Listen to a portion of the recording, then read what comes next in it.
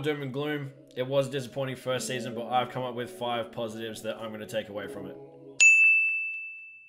The reality is most Speedway fans will not get a first season, so the fact that it happened at all is a massive positive. I did lose sight of that a couple of times this season. There were times where I felt very defeated, very deflated, and there was points that I wished I could turn back time and go and undo the whole decision. But then at just the right time, somebody at some point always reminded me that, you know, this is such a rare opportunity, and it may not have happened straight away, but eventually I turned it around and was like, yep, cool, this is tough, but at least it's happening. I did lose track of that at some points this season. When things aren't going well, it's really easy, I'm not going to lie, to lose sight of the opportunity that I have here. But it also didn't just fall into my lap either. A lot of risks were taken, and I sacrificed a little bit more than I would ever openly admit to make this happen. And when things aren't going well, it kind of feels like you're getting punched in the gut twice.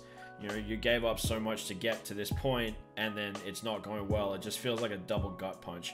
But it's still an opportunity that most folks won't get. So going forward, I'm going to do a better job of keeping the perspective of this is such a rare opportunity. Don't let it slip and just be completely consumed by the negatives. Probably the biggest and most welcome surprise out of this whole process has been the interactions and the people that I've met in the process. My crew is mostly made up of people who reached out because they saw something on Facebook or YouTube and wanted to help. Cameron Lennox, that was exactly what happened with him. He either saw something on Facebook or YouTube, I'm not sure which one it was, saw that I was probably going to struggle without guidance, without some kind of leader, so reached out and said, hey, I want to help.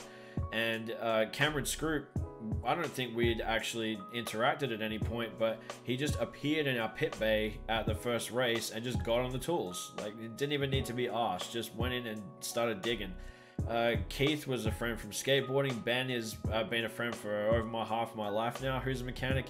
Aaron is not a mechanic by trade, but he is just unbelievably good with his hands. Simon really stepped up when we needed to get those new pistons in. And I've made the mistake of starting to name names here because I'm sure to miss some people out. But even, you know, Troy Wright reached out to me and knew that I didn't have a trailer, so offered his up whenever I needed it. I haven't had to rent a trailer this season because he offered his up whenever I needed it. Doesn't stop there either. You know, Ian Watts, who sold me the car, could have just sold me the car and sent me on my way, but no, he stayed with me and he was there like the first time I drove the car to make sure everything went smoothly. Cameron Collier, we knew each other from sim racing and YouTube, and you know, he dove in there when he could and came out to Pithara with me for that horrible night. But you know, again, I'm going to stop naming names because I'm going to forget someone super important. But you know, the people who weren't directly helping, the amount of messages that I've received in the last 6-7 months, just with words of support or, you know, just generous offers, and and at the track, the amount of folks who come and say hello to us at the track in the pit bay is mind-blowing. It's not, we don't have lines of people by any means, but it's more than I ever thought would ever show up at my pit bay. And nobody who, you know, who completed, you know, 2 races in his first season, you know, in a class that generally people don't know about or watch for some reason. Well, not for some reason, but they felt like they can come and say hello, and that I'm super stoked about. Even just this week, I met up with someone who I hadn't seen in 6-7 months, and they don't really know me that well, but they see what I'm trying to do here, and they put in some money to get me my new MSD box and harness for next season. Like, I just never thought things like this would happen, and those are the kinds of things that are going to really drive me forward into next season. Grand scheme of things, I still know absolutely nothing, but I know 1000% more about sprint cars and dirt racing than what I did when I started. It gave me a whole new level of appreciation for anybody who has pursued racing in any form, in any class. Because yeah, like, to me this is tough because it's my first time doing it, and I don't really have someone standing by my side at all times to guide me through it. The Camerons do everything they can to help me in the process, as do Craig and Ron and everybody else in the LS1 class. But you know, unless you have someone physically holding your hand through the whole process, it's kind of daunting.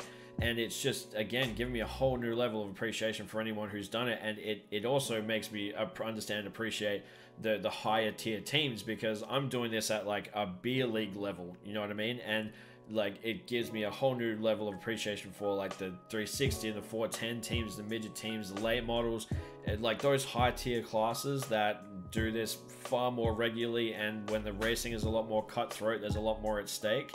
You know, man, I'm not sure if I ever would have appreciated it for just how much work actually goes into it. So if nothing else, I'm taking away that, you know, those crew chiefs, crew members, drivers, everyone deserves a little bit more credit than what they might get already. It also made me appreciate more just how dangerous this is. You know, you see flips and crashes pretty regularly, you know, especially if you watch 360, 410 competitions, stuff like that.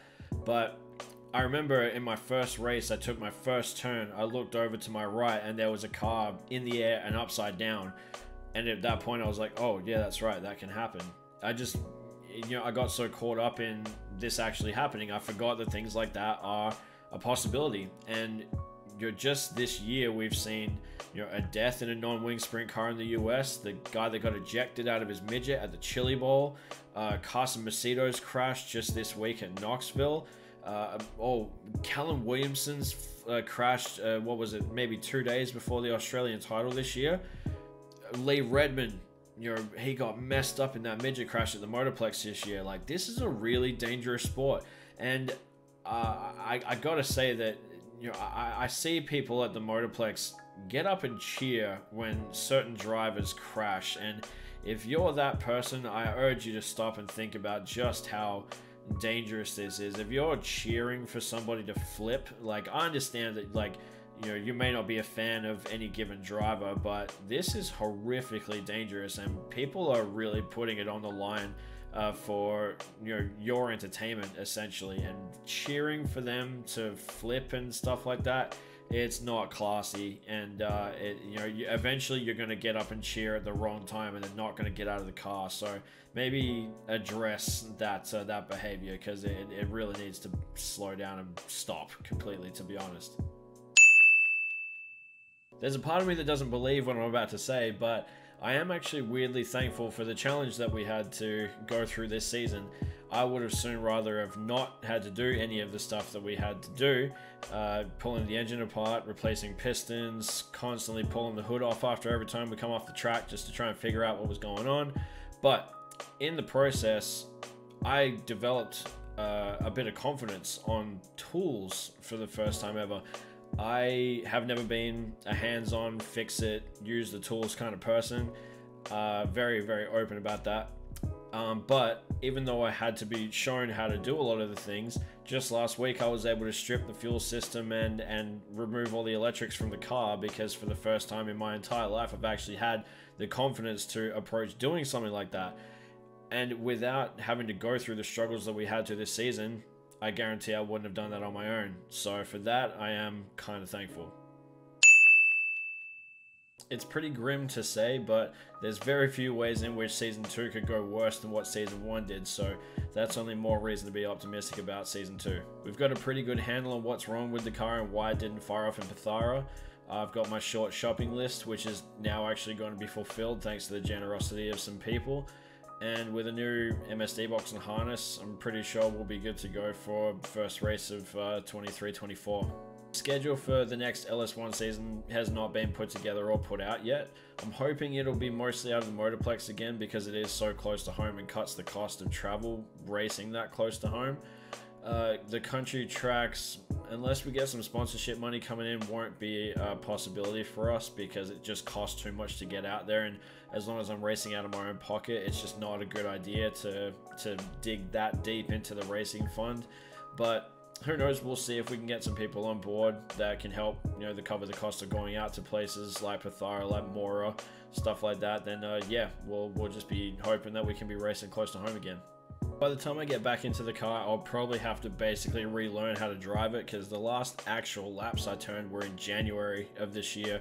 It's now June, and by the time I actually get back in the car, it'll be October, November. So I feel like the progress that I made early on is probably going to have disappeared by the time I get back into the seat.